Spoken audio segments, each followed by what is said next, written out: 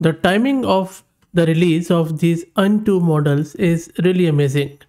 Alibaba has released these Qwen2 models when no other company has released any model for some time, so the reception of this model is quite huge. To be fair, the model's quality is also quite good, and almost every day we are getting to learn a new functionality and a new feature of this model.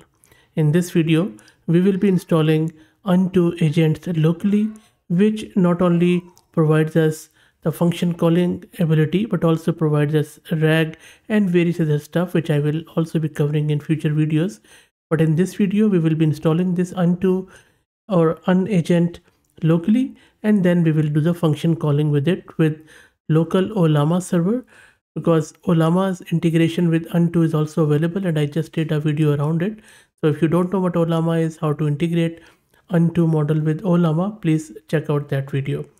And the pronunciation of this model is Qwen2 UN in English, or UN. It is not Qwen. So I have been pronouncing it all the way wrong, and a lot of my Chinese viewers have reached out and have very graciously corrected me very politely. So much appreciated. Now let's get started in installing this Qwen-Agent, and then we will see how to do the function calling it with it. You can use there is something called as Dash Scope or something, which is a hosted cloud service from Alibaba, but I'm just going to use Ollama with it. If you don't know what Ollama is one of the easiest and the most charming utility in order to run your LLMs locally. And as I said earlier, I already have done a video just half an hour ago on this one, so please check it out.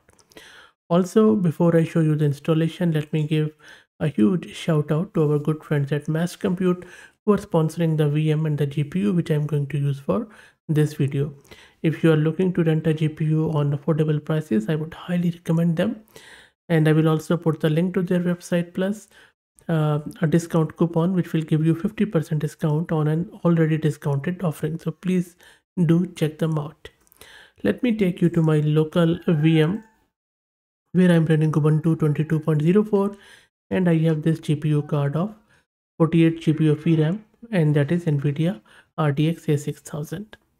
Let me clear the screen. Also, I would highly suggest that you install Anaconda or Miniconda to keep everything separate and simple from your local system.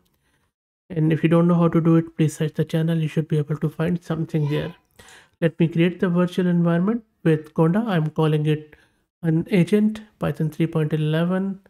That should be done any minute now. That is done. Let's step into that environment and you will see in parentheses. Let me clear the screen.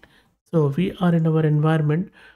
Now in order to install this Qwen-Agent, all you need to do is to do this. Pip install -u Qwen-Agent, and it is going to install the Qwen-Agent on your system, and if it is already installed, it is going to upgrade it. So let's wait for it to finish, and this is all there is to it in terms of installation. Now let it finish, and then I will show you something else too. And that is done. Let me clear the screen. So the thing which I wanted to show you is this, that Ollama is already running on my system, and I already have downloaded this Qwen2 model. If you haven't, simply do Ollama run Qwen2, and then I'm just going to go with 7 billion one, and it is going to download it. So it's already there, so I'm not going to download it again. Now let me show you the code through which you can create a whole agent and then the function calling with it. I will show it to you in my VS Code editor so that it will make easier. So this is my VS Code editor.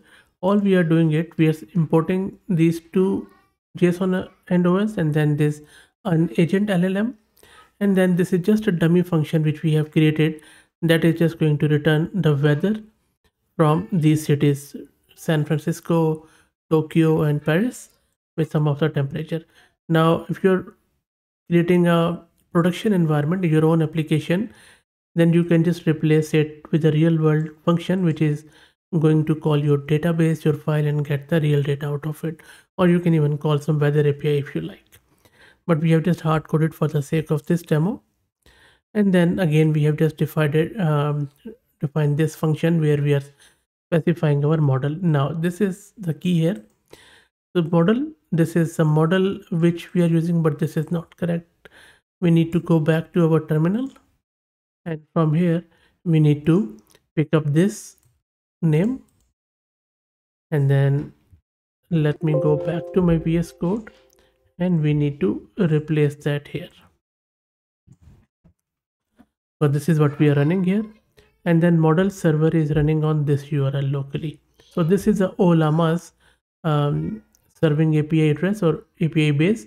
It is running on localhost on this port and v1. If for some reason you have installed Ollama on any other port or any other IP, or if you are publicly exposing it, you can simply do 000. There is also an option of running Ollama on a remote server and then accessing it from another server. If you wanted to know how to do that, I have a video on the channel, so please search it out. Anyway, so this is how we have specified our Ollama server, and then here we are simply specifying the conversation. We are defining our function here, that this is a prompt template, this is a function, this is a function name get current weather, which we have defined here. As you see, you will replace it with your own function name, and it's a very typical OpenAI compatible format where we are giving the description, these are the parameters, and this is what is required here. And then we are also creating an assistant agent or agent, which is just going in the loop and printing the responses, because the purpose of this is to build a chatbot. So that is why we are putting it in the loop. If you just remove the loop, it is just going to print one sentence, and I will show you what I mean. And then it is just extending the responses, again getting the response call. It's all very simple Python, where it is just massaging the data, and then it is doing the function call from here, and then getting the function. This is available function. You can put as many functions as you like because it's a list, and then it is converting the JSON arguments, the function ones, getting the location unit, and then printing the function response. And then for each function call, it is just appending the messages, and then here we are printing out the messages. This is all it is doing. So you see, all we have done differently, because if you have created the function with OpenAI compatible thing, it's the same exact same API format. You can, it is just, it's a drop-in replacement for OpenAI, by the way. All you need to do is to just specify your LLM here, and that's it. Okay, so I already have moved this file to my system. Let me take you there, and I have put it in a file called as Qwen-Agent. Let me see. Yep, so this is a file, the same file you see here, and I have defined this Qwen2 model here, and the exact same code which I have just showed you. So let me clear the screen and let me run this Agentic file. There you go. There is our agent or assistant, and there you go. So this is what I was telling, because I'm running it in the loop. That is why it has printed all of the thinking of the model. But there you go.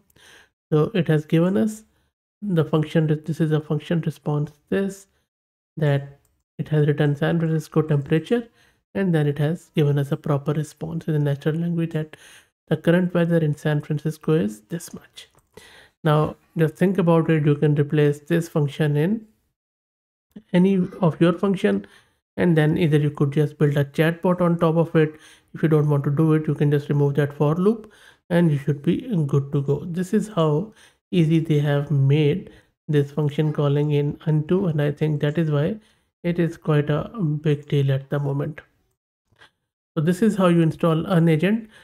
Stay tuned, subscribe to the channel, because I will be doing very soon some RAG videos, and there are other ideas I might be pursuing, so hopefully you would like them too. So I hope that this was useful. I will put all the code which I have used in my blog, and I will drop the link to it in video's description. If you like the content, please consider subscribing to the channel, and if you're already subscribed, then please share it among your network, as it helps a lot. Thanks for watching.